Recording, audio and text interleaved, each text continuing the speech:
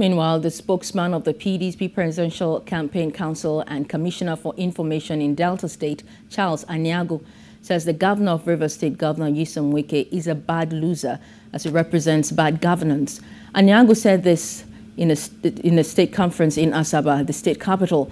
Aniagwu maintained that Wike is in a class of his own and his actions can't be accepted in any political party.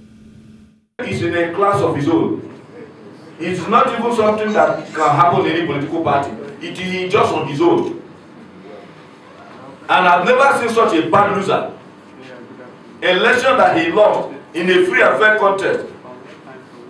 He's sucking for I don't know how long.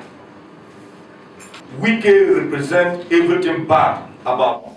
Hello, hope you enjoyed the news. Please do subscribe to our YouTube channel and don't forget to hit the notification button so you get notified about fresh news updates.